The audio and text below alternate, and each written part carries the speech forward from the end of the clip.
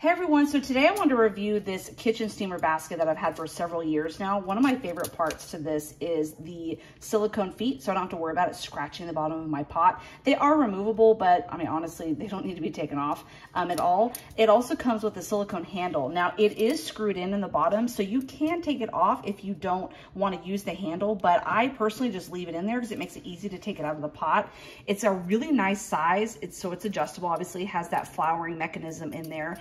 And then to take it out of the pot, you have the two handles on the sides that make it easy to pull out of the pot. So when I open it up a little bit, then I can just stick it inside whatever pot I'm using with a little bit of water to steam whatever vegetables I'm using. And then I just put the lid on this pot and makes it super easy to clean up. All I have to do is grab these two little handles, take the vegetables out, and the vegetables aren't sitting in the water, which I don't like because then it makes them kind of soggy. But this allows the water to boil and steam through the basket, and it is one of the simplest but best gadgets we have in our kitchen.